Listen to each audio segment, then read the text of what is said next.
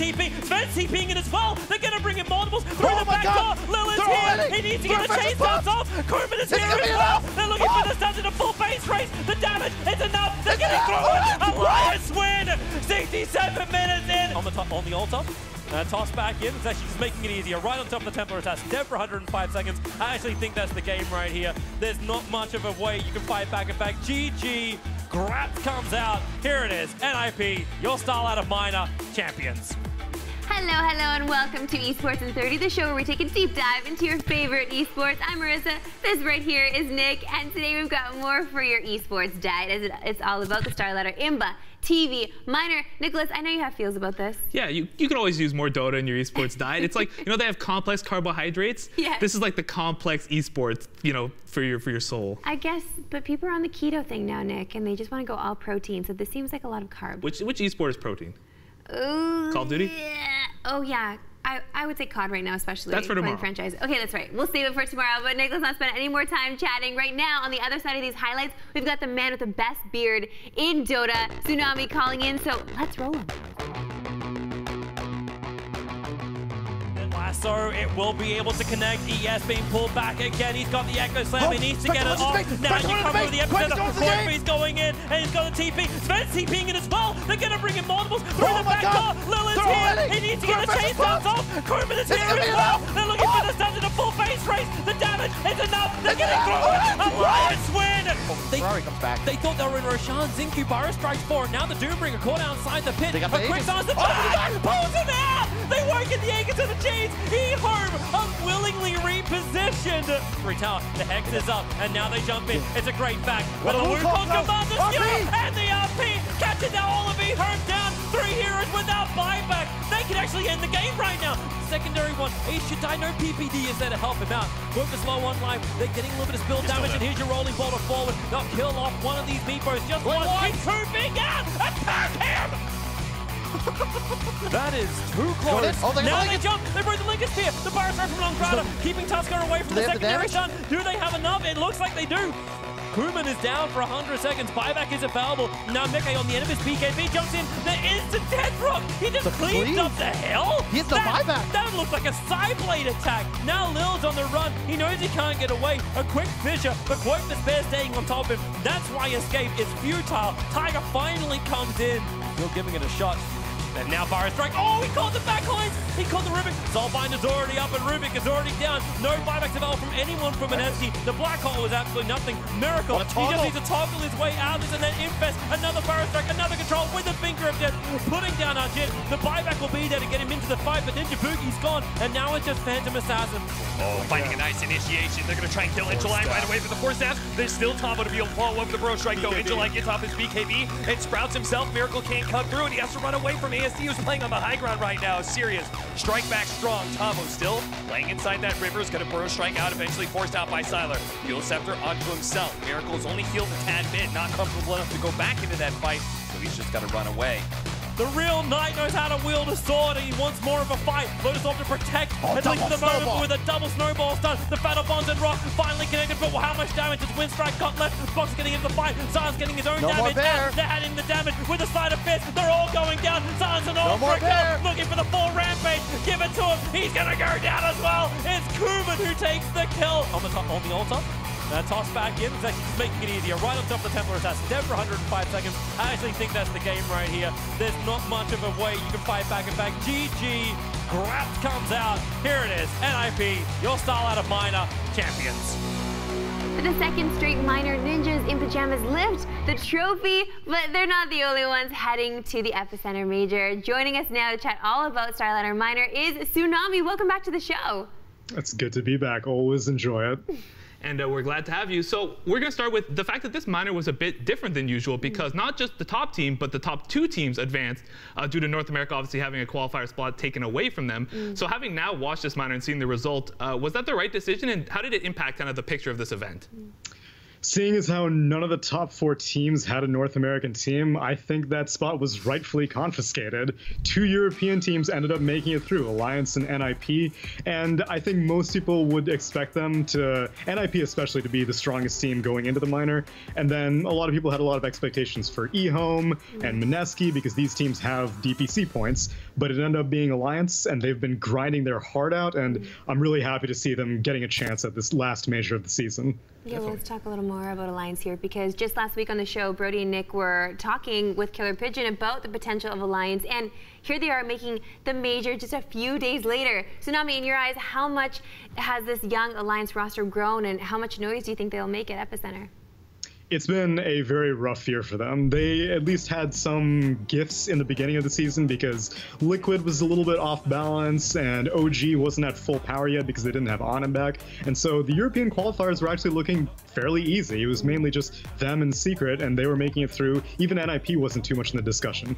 But then Liquid came back, and then OG came back, and all of a sudden the European qualifiers got extremely crowded, and Alliance got pushed out. And so NIP started becoming the go-to team in the minors, as we saw in the previous minor. But now that the slot opened up, Alliance took it, and I'm really happy for them. They have maintained the same roster, which is something that you can't say for very many teams this season. And their coach, Loda, who former player, been working with them extremely hard, and I'm sure he had the opportunity to maybe swap players at some point, but he stuck it out, and I'm really proud of them. Now, you mentioned Loda. Do you see a little bit of kind of like that old school Alliance Rat Dota influence in there, or is this kind of like a whole new Alliance that people can learn to love in a different way?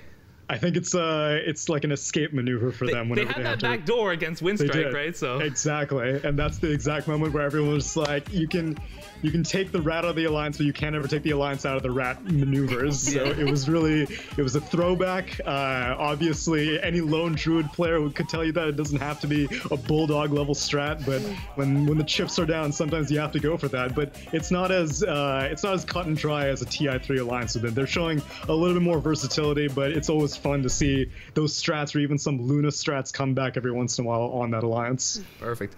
Now, our minor champions obviously were Ninjas in Pyjamas, as we mentioned, second straight time through. Now, kind of in between the last major and this minor, we heard a little bit of turmoil around the team regarding their coach. So how did PP&D and company kind of work past that and become a team that could regularly top these minors? I was always surprised that PPD, well, for one thing, I was initially surprised that NIP did not have a coach at the beginning of the season, because every team has a coach, and it would be very, very odd to see whenever you get like the camera shot of the players sitting in their chairs during drafts. It's so empty. Exactly. The entire bottom section is just PPD's brain occupying the entire back half, and then eventually Clairvoyance came in, and I thought that, you know, it was it probably had some influence. It's always difficult to tell without actually speaking to the teams what the coaches are bringing to the table, but the smartest players always have coaches behind them, and PPD was kind of a holdout. So he took on Clairvoyance.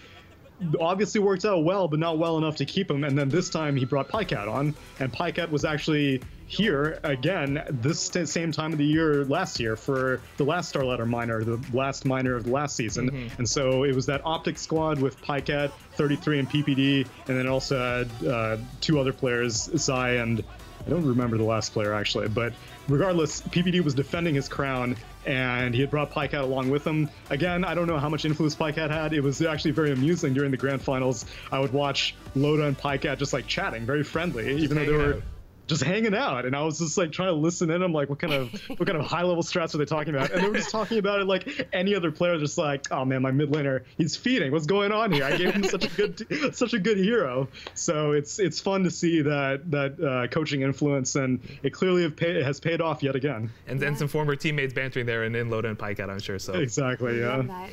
Okay, so then in your mind, what is the next step needed for Ninjas in Pyjamas to not just be a minor winner, but a major contender and possible TI contender? So since the new patch just dropped, this was actually the first DPC event played on 7.22c, and while we don't know for sure, I think it's a pretty good estimate to say that obviously Epicenter is going to be played on this patch, which is the next major, but then TI is most likely going to be played on this patch, or maybe a 7.22d patch. So just maybe very minor changes being made. So having that sort of competitive experience is a huge edge coming into a LAN like this. It was a big portion of the reason why we thought that NIP were looking so good coming into the Disneyland major after their last minor win, because any amount of LAN experience you can get against international teams will pay off. But at the same time, NIP are already qualified for TI. So the minor was just kind of a extra money in the piggy bank, as NIP I think have like won the 3rd most prize money in this season, despite not ever getting like any astonishingly high placements at any major. They've just been raking in that minor money. But I would be surprised if we see them go, I don't know, top 4 is a tall order for any team. And NIP did better than I expected at the last major at Disneyland, but I still think it would be a far cry to call them major winner contenders quite yet. Okay, so you're basically the scene right now is just so competitive at the top end, even when a team has like all the momentum in the world, and even that bonus of having like LAN experience on the latest patches just might not be enough to even push them kind of towards the upper echelon of your secrets and your PSGs and your VPs of the land. Exactly. I think maybe you'll be able to dethrone like maybe some Liquid that might be having some roster issues, maybe some new replacements, but still like the upper echelon of Dota is so the gap has been widening, and you know, obviously patches can change everything, but I still think you have to have a very, very strong team to be able to break into that upper echelon. Gotcha. So we touched on Southeast Asia last time you were on the show, and yet again, I just don't understand what's happening. You touched on you mentioned Mineski at the top of the show here, how they came into this tournament with maybe a little potential, could have been contenders, didn't even escape the group stage, didn't really get there. So with such talented players on this roster, because you look, just every position should be solid, what is causing kind of this consistent underperforming for Mineski? I don't know. It's incredibly disappointing. Just as disappointing as it was to watch in Disneyland with Fnatic and Mineski. Again, Mineski repeating a subpar performance. It was Southeast Asia, NA, and CIS that failed to get top 4. Meanwhile, South American squad in yet another minor manages to make top 4. So it's really tough to say. I know I can kind of point a finger at KP. He did not have the tournament that I expected. This is a player who is a TI Grand Finalist on Newbie, but you wouldn't have guessed it watching him on Mineski at this last minor. And then ultimately, I think it was just announced a few hours ago, Mineski have dropped Ajit, which I thought Ajit was one of their better players, but clearly the roster was having issues. They're not having the success that they should be, given the star power of their players. So it maybe just needs a shakeup, but I'm glad it's happening now rather than them flaming out at TI, because I know these players are capable of something better, but they just need to figure out what's the issue. Right, potential is real with them. Okay, so Complexity, despite being NA, is officially an international experiment with a coach and players from 6 different countries. What are the pros and cons of a risky strategy like this, and why hasn't it really paid off yet for Complexity? Yeah, so their most recent international import was Tavo, their offlaner, and I think that Tavo's a very strong player. Granted, at this minor, they did not, again, have a very strong performance. To be fair, they did have some visa issues, and so they actually ended up flying in the day that they were playing their tournament. In fact, I think they flew in maybe 6 hours before, which was also the true with Mineski. So that's another thing that you can kind of put in Mineski's favor as an excuse if you want to.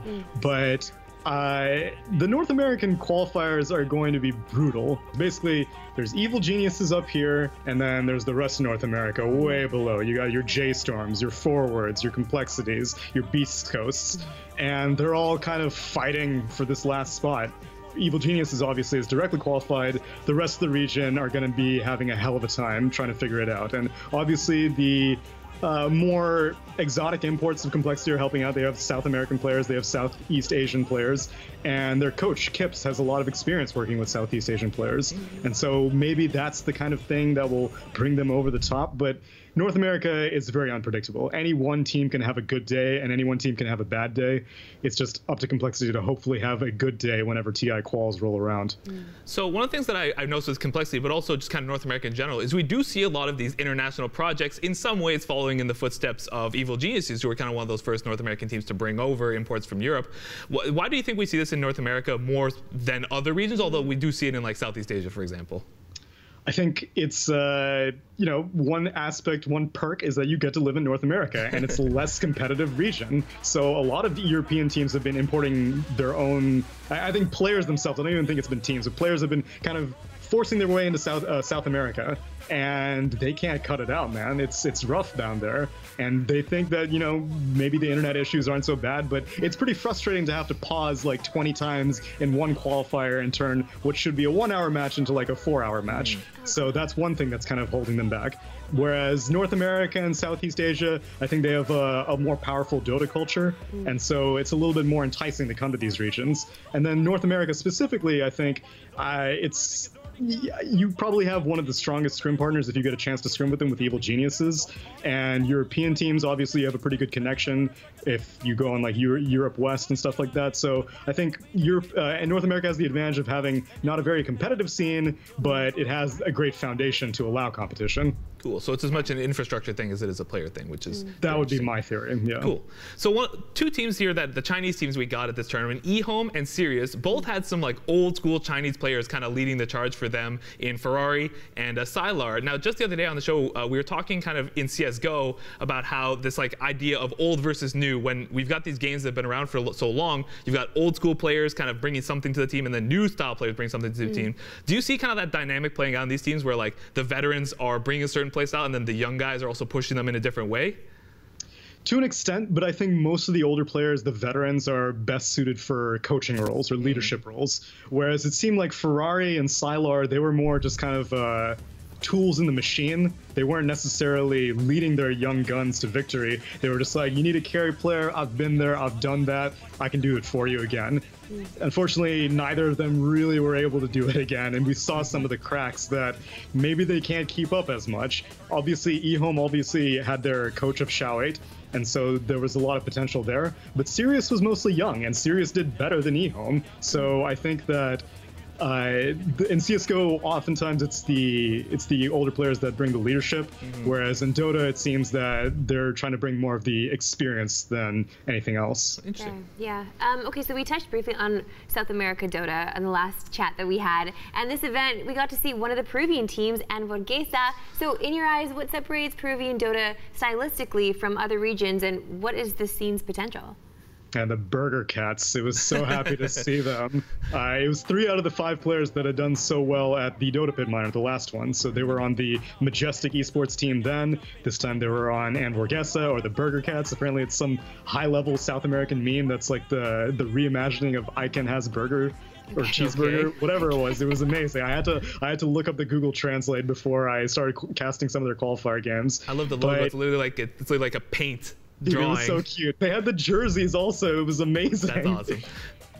So I think we kept on saying it during every single panel, South American Dota is among the most aggressive types of Dota. It brings back memories of the South Koreans and MVP Phoenix, what they used to play as. And it never really changes from that. So their heroes, their drafts, the way that they play, it's always geared towards being very fast and quick and unpredictable. And sometimes the patch favors it, sometimes the patch favors late game farming. And so teams just kind of wait for the South American squads to make a mistake because they don't have very much international experience. So that is one thing that kind of holds them back, is that they don't have very many opportunities. The same teams usually show up over and over again, as we saw 3 of the 5 players, like I said, same minor again, whereas the minors, the goal is to kind of cultivate these less favored scenes. So if the same experience kind of keeps going to the same players, hopefully it's kind of trickling down and they're bringing that experience back to the region. But sometimes it may be kind of a crab mentality kind of thing, and they're just like, well, I'm getting mine, so I'm just going to keep rising up. So it's difficult to see. Obviously, we'll have to wait until TI quals roll around, because no South American squad, I would be amazed if any of them were able to break into the top 12 DPC. It's pretty much just Infamous that has the best chances at Epicenter, but best chances is a relative phrase, and I find it unlikely. So we'll have to see at TI quals which team will rise to the top. Perfect. Let's spend a little bit of time chatting kind of broader Dota picture, because you hinted at it slightly before, Liquid making a roster change. And I think it was just announced this morning that Weehaw has officially joined as the replacement for Matumba Man. So right off the bat, how do you feel about this change, and how do you think it kind of impacts the style of Liquid heading into Epicenter? Because it's very different players, obviously. Very different players, very different style. Weehaw is a he's a polarizing figure, I think, to say the least. Initially, his break into the scene, a lot of people almost resented him for it because he had kind of a, like, in-house leagues. He would, like, there was one game that everyone commonly refers to as the We Fresh game, where cheats were enabled and he used it, but that's long behind him. He's refined himself as a player and as a person, but he's still a very feast or famine carry, or mid, whichever role he's in. And so that's something that maybe Liquid needed, because Matumba Man, rock solid, but you would never really see him single-handedly carry a game. He would also never single-handedly fail a game. Whereas Weehaw, he's a more unpredictable commodity. So at Disneyland, it would be hard for me to pick out which player was the best on Liquid, despite them making it all the way to Grand Finals. I would probably say GH, but just because I love GH and watching him play is fantastic. But it's something that maybe Liquid need is they need a little bit more of that unpredictability. They need someone who can go, 0 to 100 real fast. On the other hand, Weehaw is a player who I have not known to stay on rosters very long, whereas this Liquid roster with Matu, I think they had hit like 600 days or something like that. It was the longest of all time. Exactly, and it was posted on Reddit that they were the longest of this season, with I think Secret being a close second or some other team being a close second, and then like a week later they drop them. And so it's possible that Liquid are just kind of trying to juice Weehaw for a TI win, and then maybe they'll move on to a post TI shuffle. But I have not known Weehaw to stay on rosters for very long, and I don't know if it's just because he's trying to move on to bigger and better things, as we saw his brief stint on Chaos, or maybe he's going to find his home on Liquid. But it's a change, and it's definitely it'll be different stylistically. I consider it to be more of a lateral move, but it's tough to say before actually seeing Liquid play. I mean, as far as rentals go, you could do worse than Weehaw, that's for sure. Yeah, for sure. I mean, you got two of the best Invoker players in the world on the same team now. Yeah. I mean, it makes for a good team, right? I just wonder, like, what kind of toxicity he's bringing to the table. He's a good boy. He's kind. We don't know. We don't know. Yeah, we'll find out. Like, what happens? I want to sip tea, and I want to know what he's up to. But I mean, maybe Matu was up to something. He got kicked, so who knows? Maybe he was the most toxic one. We'll find. I'm still curious about where he's going to end up, but that's a discussion for another time, unfortunately. Okay, fine. You mentioned TI, and there are basically 4 teams here, kind of right on that TI bubble. We've got Alliance, Gambit, TNC, and OG. So, what can these teams do to actually ensure their place at the big show? Obviously, Alliance are looking the best. They come into the major with a grand final appearance at the minor, and now they have to be less concerned about eHome. eHome were top 12 DPC, still top 12 DPC, but they're not going to be able to add any more points to their name anymore, as they have been eliminated from the minor and they're no longer in the running for the major. So now it's up to Alliance. And then, like you mentioned, I would say that Gambit is probably the most likely contender to be able to add more points to their name, but they have a longer road to climb. Pretty much any team that makes top 6 will be guaranteed out of those ones that aren't in the running for DPC points right now, but Alliance only need to make top 8, which is still challenging, but it's an easier feat to achieve. So I think that Alliance are the most likely to be able to make waves, but even then, it's still going to be a hell of an effort and a hell of a run to bring them to that point. Deep in my heart, deep in my soul, I would really, really be disappointed if OG didn't make this TI. Yeah, that's another like permutation that has a possibility. Obviously, this is the most exciting tournament because like after every single team is eliminated, there are like massive implications for the DPC and what happens and where the points go and which teams can get them. So it would be I don't remember what the percentage chances is. I think Knoxville had them, but it's a very small chance that OG don't make it, but it is a possibility, which, man, that would be wild to not have a defending TI champion after Wings, but that was a different story. Yeah. Tsunami, that's all the time we have for you today, but as always, thank you so much for taking the time out of your day to sit down with us and talk that good Dota. Oh yeah, I'm loving how much you guys are talking it recently. You got that TI bug, and I'm happy to oblige. Always fantastic to hear from an expert like Tsunami and seeing that luscious beard. My God, is it glorious. Okay, Nick, we've got just you have beard envy, I do have a little bit of beard envy, but you know, I have to take care of that monthly, so it's fine. We'll talk about that later. Nick, we've got just a few minutes left, so obviously I want to pick your brain on something that we saw the other day, because NIP's PPD, who we all know is an outspoken guy, he posted, you know, that twit longer, or you gotta read. There's no TLDR there, where he really wanted to talk about what's next for the DPC, right? So now I guess I want your TLDR on what he was talking about. Yeah. So he had some suggestions for DPC improvements, like ditching minors. Yeah, so he thinks that, and I kind of agree that in a lot of the ways the minors are basically a glorified qualifier for China and Europe.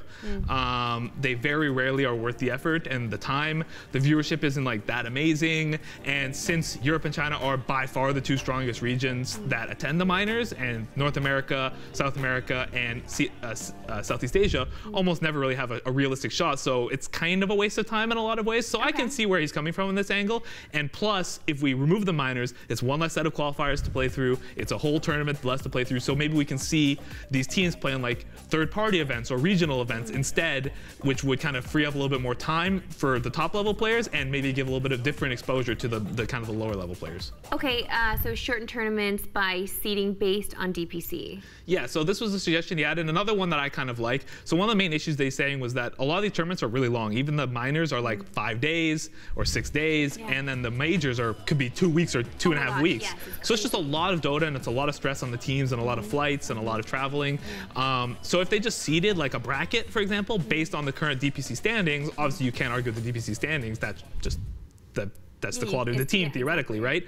And that would, remove group stages entirely. It was basically a suggestion. Now, from a broadcaster perspective, I don't know necessarily that, they might like longer tournaments because it's like more eyeballs for a longer period of time. But from a player perspective and from a cost perspective, shorter tournaments are definitely better. Oh my gosh, the cost to even house these teams is astronomical. Yeah. So, I mean, I totally get this is a very reasonable suggestion. Yeah, absolutely reasonable. Another one is stronger restrictions on teams dropping players without compensation, especially pre-TI. Yeah, so this one was, I believe, directly kind of talking about Matamba Man, where, he spent almost the entire full year with Liquid. Liquid decided to move on from him, and we're only like a month and a half removed from TI. He could be, and obviously even finishing like top 8 at TI is a huge payday for anybody, right? Yeah. So basically PPD just wanted to kind of draw awareness to not just in the pre-TI stuff, but also across esports, like the lack of player security and how teams can just drop players willy-nilly if they feel like it. However, on the flip side of that is, if there's too many restrictions, right? Like teams might be, you still have to let a team manage its team, right? You know what I mean? Like an organization has to be able to make changes if they deem the changes to be necessary, right? And if it's too restrictive, then that can also be a negative. So the trick here is finding a balance between making sure that the players are taken care of and their time is valued and their time is compensated, but also giving the organizations or the teams that want to make changes the ability to do so. What's that prize pool up to now? It's probably, if I had to guess the final number, because I don't know where we're exactly at right now, I think we're in like the 14, 15 million, but I think we're probably going to hit the 35, maybe $40 million. Oh yeah. Yeah. Just money. So like I said, top 8 could be 6 figures per player. So. Okay, sure. Just top 8. Yeah, that's a car and a half. Okay, so let's move on here because I do want to discuss a little bit of these mods because obviously Autochess has blown up. People freaking out about it, playing so much. But so Valve actually created their own version, right? Their own official version, which is called Dota Underlords.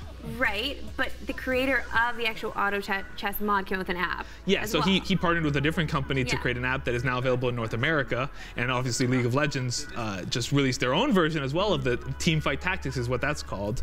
And it's kind of funny because obviously this has nothing to do with DPC, by the way. This is just a cool Dota-related topic. Yeah, so it's pretty funny that Valve spent millions and millions, I'm sure, of dollars. They hired Richard Garfield, a very well-respected game designer, to come up with Artifact, and it was a total bomb. And then some dude just came up with this kind of the next huge, card game, strategy game version for Dota, right? And it's kind of funny how things work out, right? Because Dota itself was a mod of Warcraft 3, right? It wasn't a game that was planned. It wasn't a game that was designed, right? And so sometimes there's like this whole idea of, designed by committee versus designed by inspiration thing, right? And it's only fitting that Valve tried to make something very specific and it didn't work, and some dude just put together a great game and a great concept and it's blowing up. So it's kind of that forcing lightning to strike twice, and here we see the modders win again. I mean, I just love the whole idea of, the Dota fam and Dota scene itself, because they are supportive and they've always been supportive of like that grassroots, somebody small made something and we're gonna make it huge. Like there's so much to that. No, absolutely. And like I said, Dota itself was a mod, so to see the scene really get behind this kind of creation of the community and prop it up and now make it a huge thing is really awesome to see. So if you like this kind of thing, definitely support the creators, man. And if you see a cool mod in Overwatch or in Dota or anything like, or in CS:GO or in any of these games that support it, you know, talk about it, tweet about it, because, you know, maybe it could be the next big thing. It could, but does that mean that you're not playing Valve's version of Autochess? Right now I'm playing the app version, actually. You're supporting? No, I'm living that mobile life, right? Oh, Nicholas! Just for the Autochess. It's funny though, because it hasn't gotten an English translation yet. It's still the Chinese version. Yeah. And so it only has Chinese voice acting, so it's pretty funny. But you're still into it 100. I'll have to check it out myself since you're living that mobile life. Listen, that's all the time we've got for today, but you can obviously not get enough of us. That's cool. We understand. We'll be back right here tomorrow. Zurich and I will be talking CWL Anaheim. Thank you so much to Tsunami for calling in, and thank you at home for tuning in. Check us out on all our socials at Squad State, and we'll see you next time.